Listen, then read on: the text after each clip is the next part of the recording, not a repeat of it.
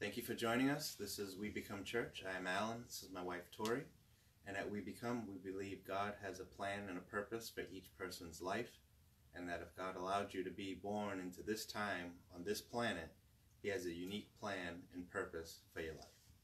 So I'll open up in prayer, and we'll get right into where we've been for 2 weeks now, 2 or 3 weeks, Matthew chapter 7. Father God, thank you for this day. Thank you for life, health, and strength. Thank you for this time to be able to share your word and to discuss your word and openly just share our faith. And we just have the freedom to do that, and I'm grateful for that, and we're thankful for that. But I pray as we get into your Bible and study your scriptures and break down your word and look at the scriptures, I pray you would help us not to just be hearers of the word, but doers also. I pray you would help us to look at our own lives and see where we can apply the scriptures to our lives better, and examine ourselves to see if we're lining up and where we're falling short and what we can do to better ourselves. But I thank you again for this opportunity and for this privilege of being able to do this. I pray you would bless this time and all who see this now or hear this now and in the future. And we thank you and love you. In Jesus' name, amen. Okay, so I'd like to start with a recap. And last week we did Matthew 7, and we did verses 3 through 5. And my husband was sharing about examining yourself when you are dealing with someone else, addressing situations with gentleness, having the same grace with others that you would want them to have with you, and continuing to walk in Christ. Did you have anything else from the recap that you wanted to? Just one thing, verse 3, excuse me. Matthew 7 verse 3 says, "Why do you look at the speck in your brother's eye, but don't notice and acknowledge the log in your own eye?" And the question is, what should we do regarding our issues? What should we do regarding our sin? Now, some people might not like the word sin. They don't want to view it that way. But a scripture I would like to read that this made me think of is Psalms 32 verses 3 and 4. It says, "When I kept silent about my sin, my body wasted away through my groaning all the day long. For day and night your hand of displeasure was heavy upon me. My energy, vitality, strength was drained away as with the burning heat of the summer." So this might be a way, sometimes people feel drained and tired. You ever stop and think, why? Is it just because you're just super busy? Or maybe it's because there's something in our life that isn't quite right, and God's trying to get our attention and bring it to our focus to help us to deal with it. And then James 5:6 says, "Therefore, confess your sins one to another." And just to pause there, it's not to everyone. It's not confess your sins, get on Facebook and start typing, "Today, March 5th, 2019, I did such and such." That's not what he's talking about. This is confess your sins to one another, to people who you know love you, who you know you can trust, who you know when you share something with them that it's safe, and who aren't just going to bop you over the head and tell you shame on you, you know better, what's the matter with you, who are going to encourage you, pray for you, and help you get back on the right track. So the rest of that verse is, "Therefore confess your sins to one another and pray for one another, that you may be healed and restored." That's the goal. The heartfelt and persistent prayer of the righteous can accomplish much when put into action and made effective by God. It is dynamic and can have tremendous power. This is the amplified version, if you're wondering why it sounds a little different. But the end goal in result is, when we stumble, when we have issues, when we have sin in our life, the end goal is to help someone be healed and restored. Nice. So keep that end goal in mind, because it's going to be rough. So just as a little preview before we really get into this, I know I was calling it like an eye exam, and some people were wondering like, well, what is that about? Well, stay tuned. But just as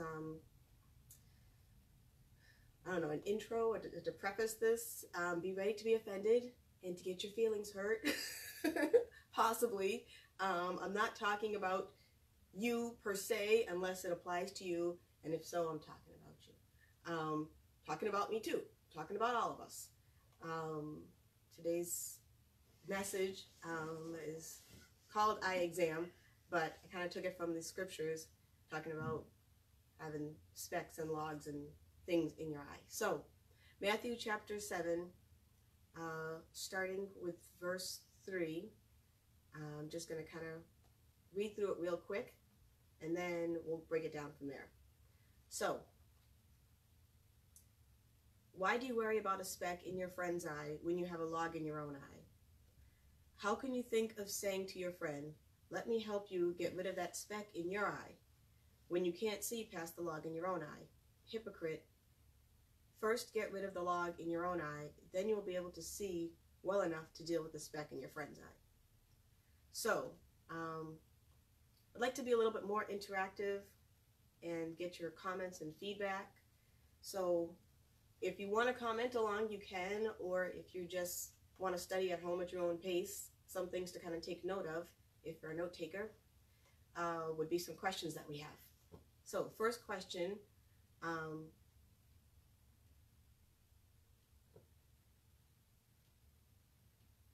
when he's asking, why worry about a speck in your friend's eye when you have a log in your own?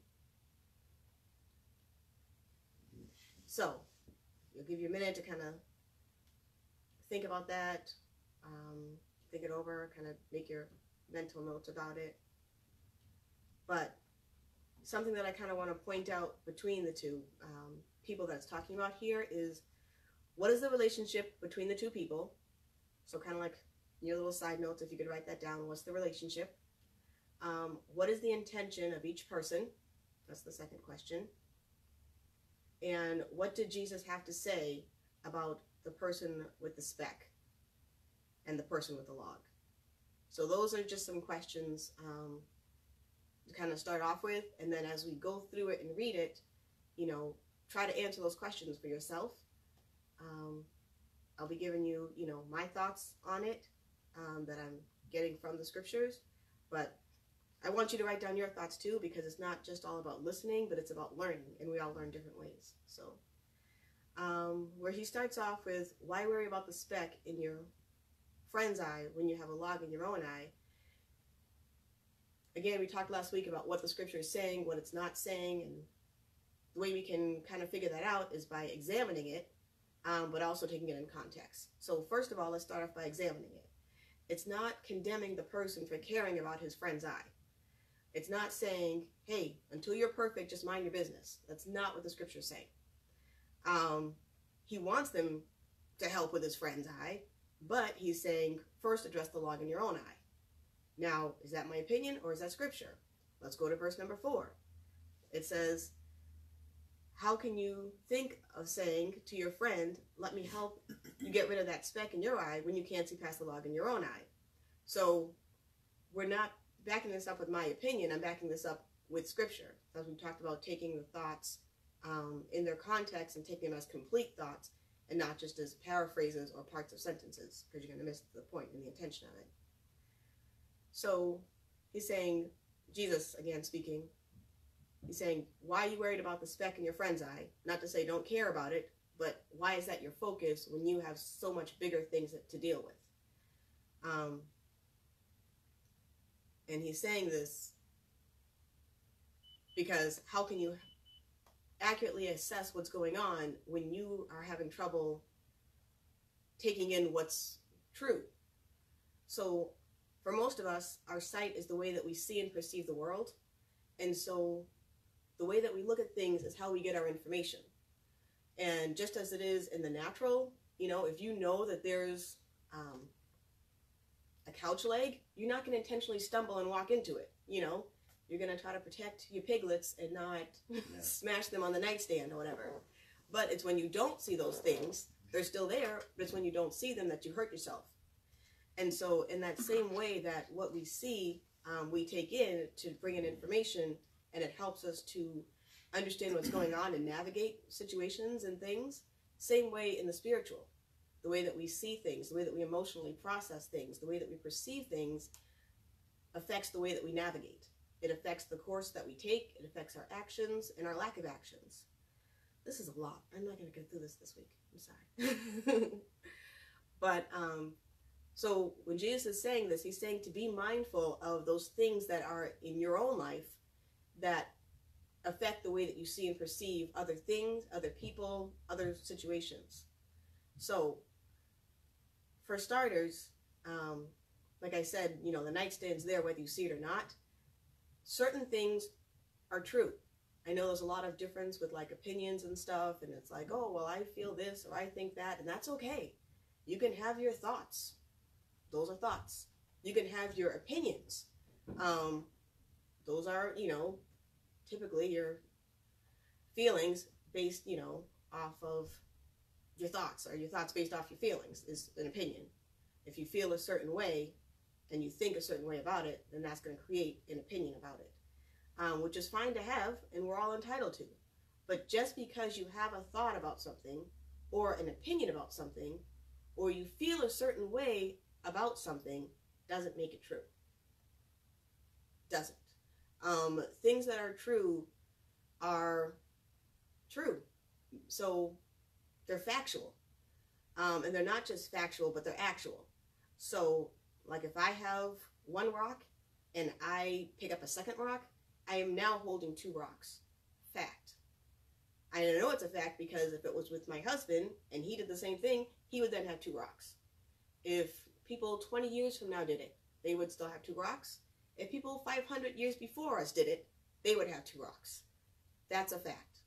Not all facts are able to be as easily proven or demonstrated, but things that are factual are not changing, they're not fluctuating, they're not situationally dependent.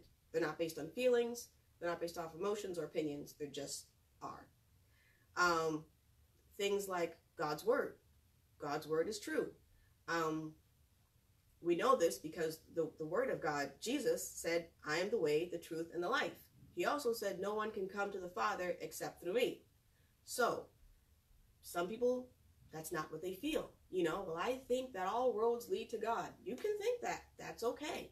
That's not fact, because this, which is of a truth, is saying something contrary to that.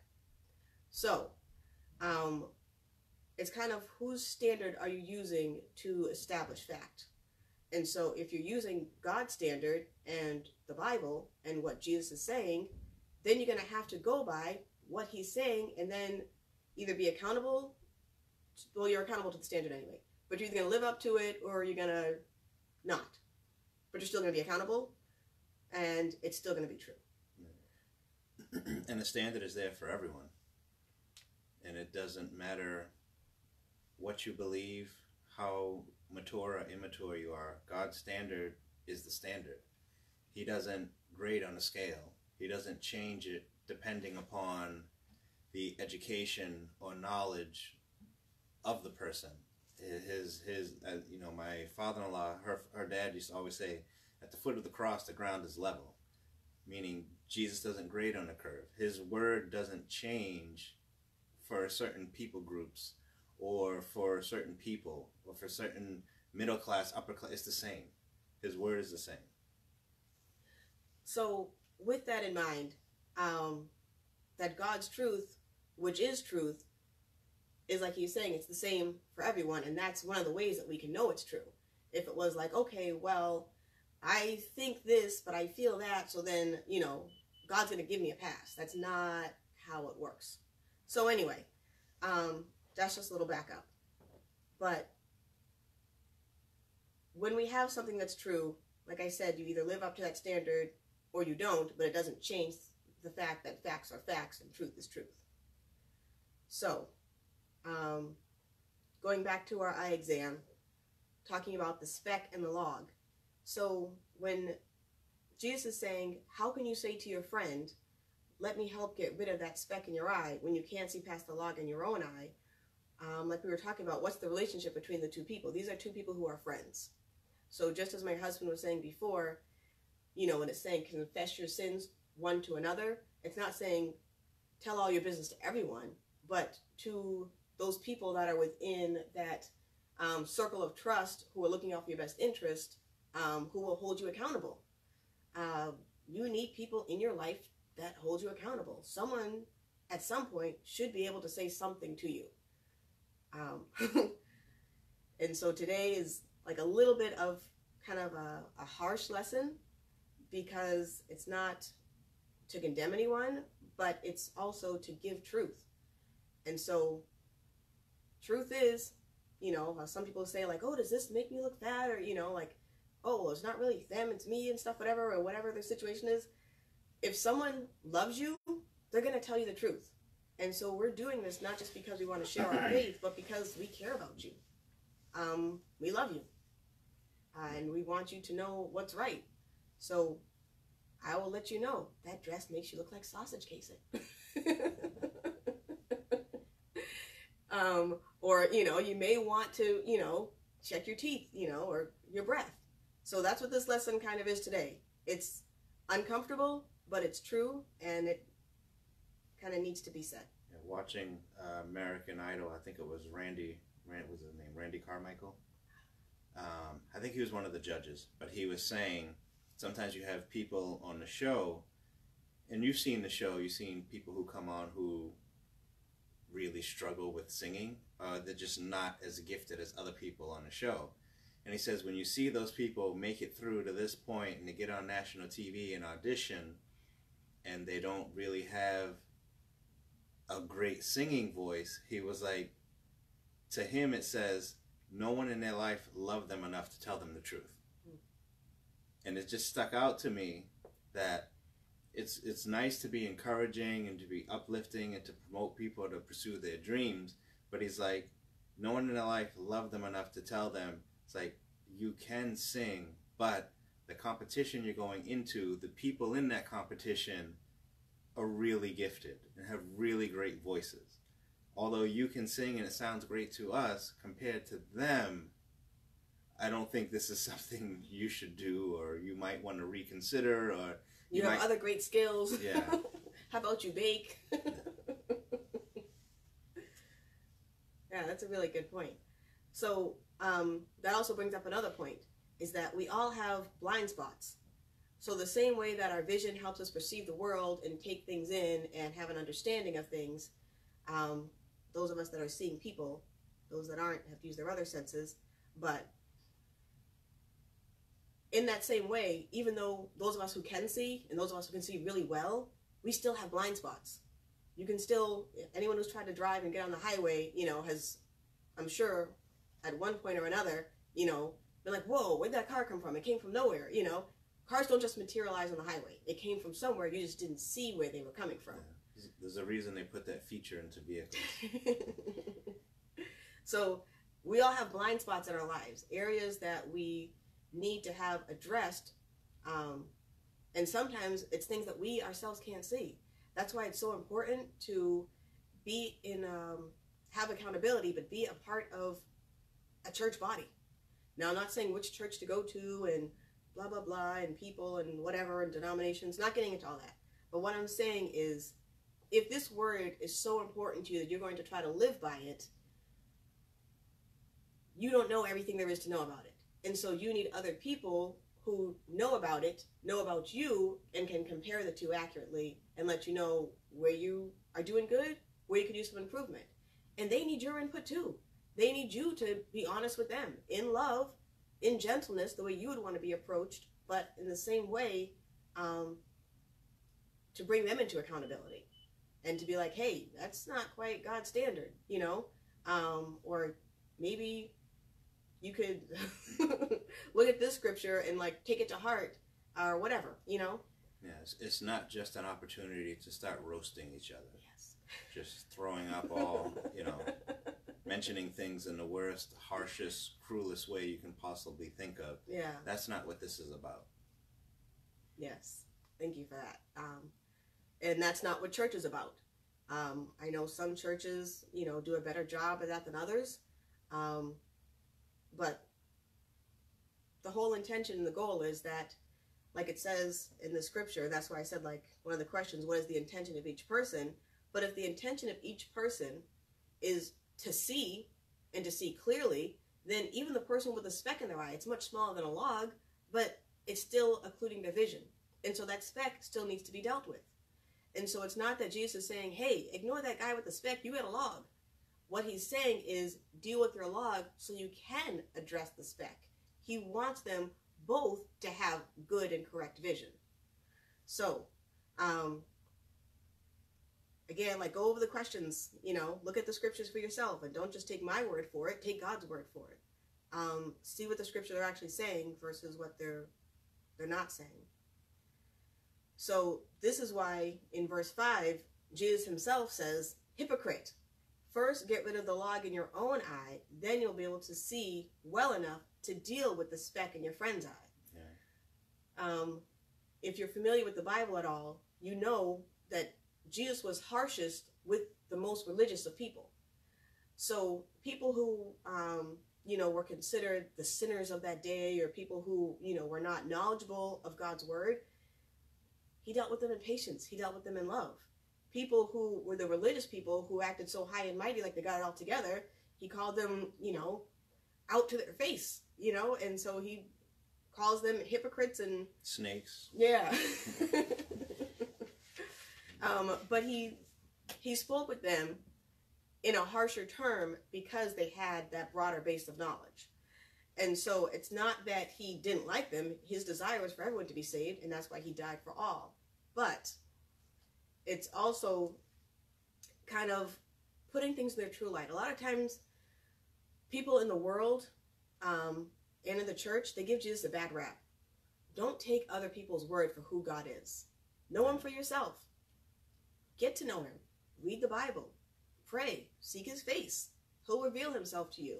And you will find that he is a gentle and a loving Savior with his arms wide open, with a reckless abandon, for you. So this word hypocrite don't have time again to kind of finish this the way I wanted to, but the word hypocrite comes from like an older Greek word.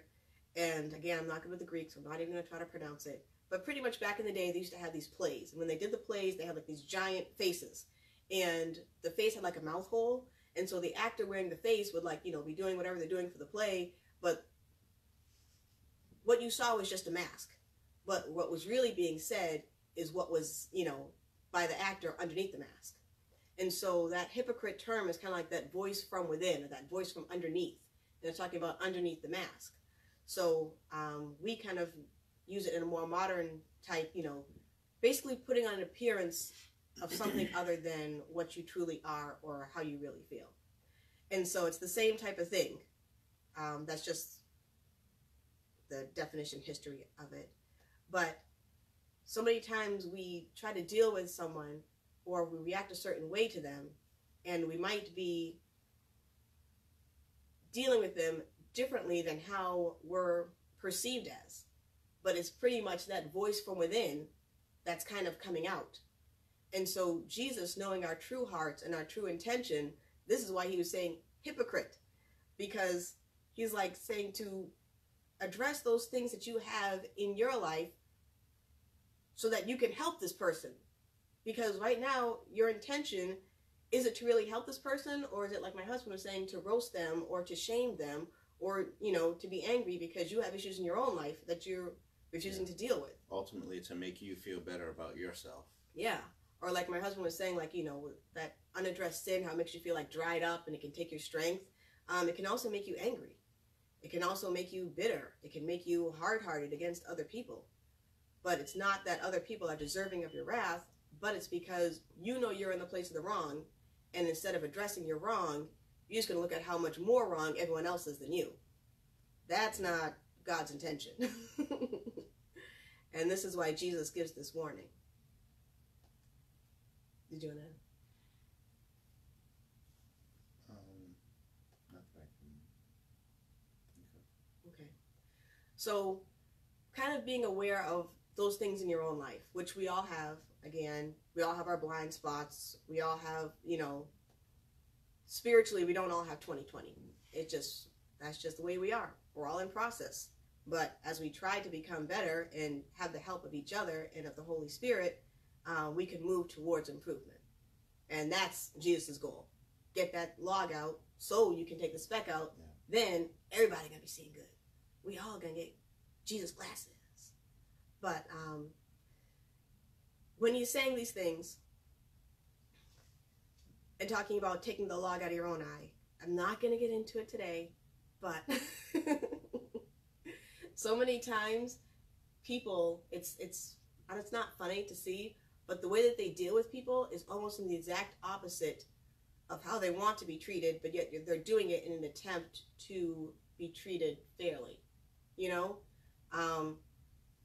To be honest, everybody is prejudiced. Everybody. Maybe you aren't. I shouldn't say everybody, but most people are prejudiced. And when I say prejudice, and people think like, oh, that's because you're black or, whatever color you are, and it's not. Because prejudice is not the same as just being racist. Prejudice is a prejustice. So how we started in the beginning of being judgmental. So when you're prejudiced about something, you're passing judgment prior to an assessment. It's prejustice. You're making a judgment and you're passing a sentence based on an assumption. Someone cut you off on the highway. That guy's an idiot. You never met that guy. You don't know his IQ. All you know is he cut you off on the highway. But now you're being prejudiced and thinking people who whip out there at, like nuts without looking, are nuts. And they're crazy and they're an idiot.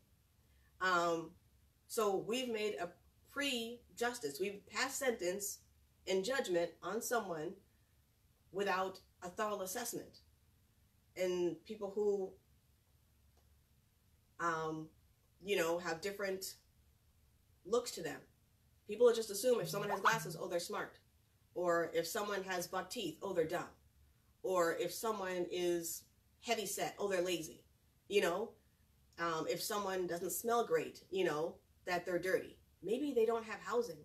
Maybe they, can't afford other clothes. Maybe, you don't know. Maybe they have a metabolism issue. You don't know what goes on in the lives of other people. But when you see them or you treat them a certain way based off of a judgment that's made off an assumption and not off evidence, you're being prejudiced.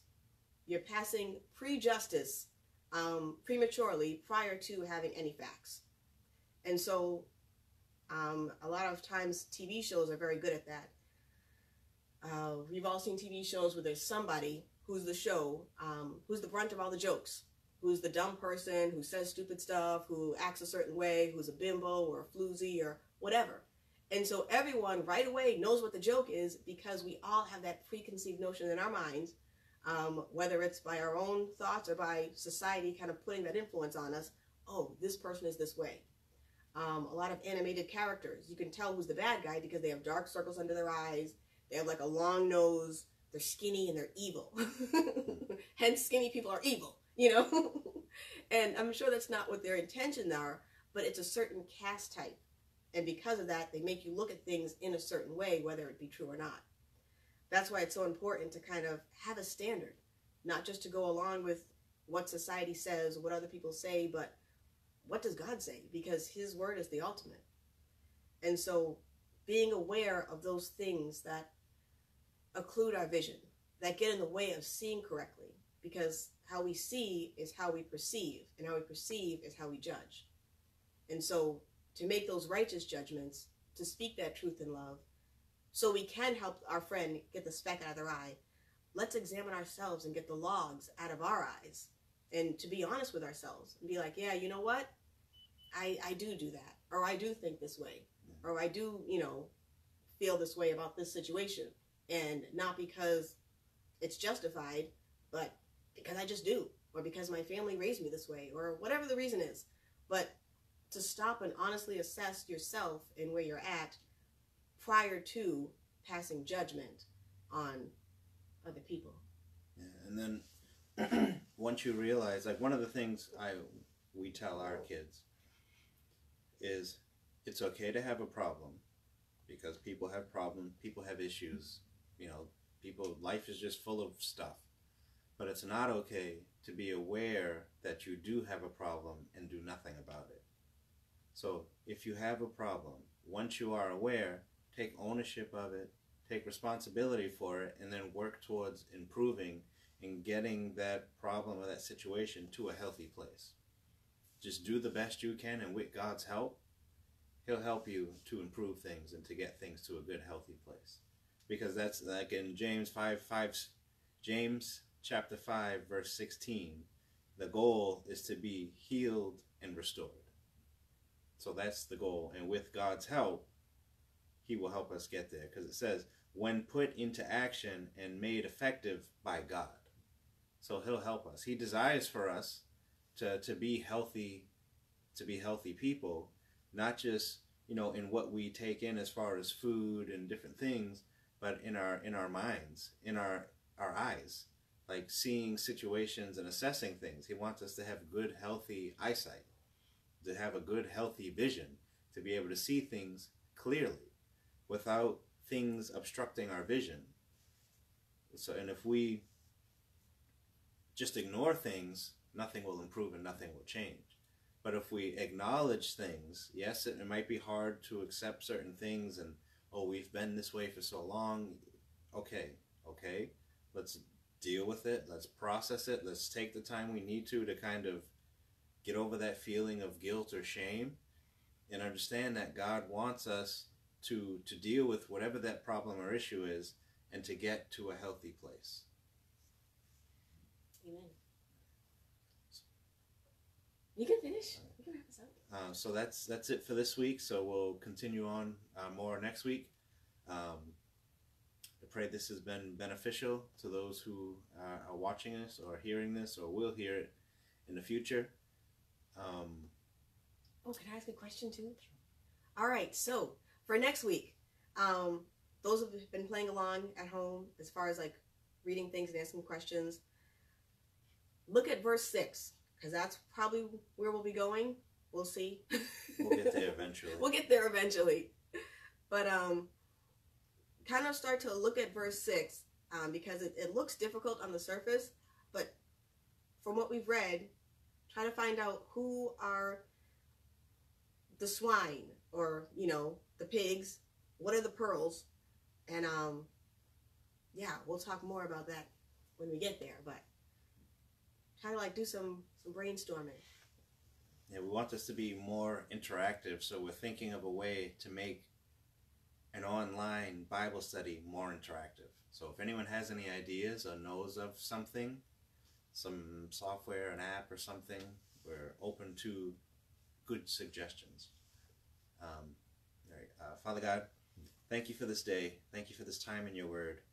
And I pray this has been beneficial to people. And I pray you would help us to apply your word to our lives. Help us to read your word for ourselves so we can see what it is saying to us and what your plan and purpose is for each one of us. But help us to start to seek you and start to look at our lives and examine ourselves and see those areas and issues in our lives that might be hindering us from walking in and being the people that you have called us to be. Help us to address and to deal with those areas that could be hindering us from becoming and being the people who you would have us to be, or could be hindering us from fully and truly being a blessing and being a help to people.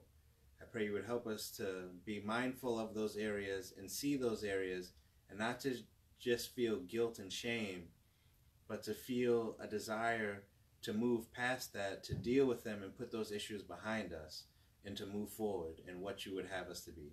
And we thank you for this time. In Jesus' name, amen.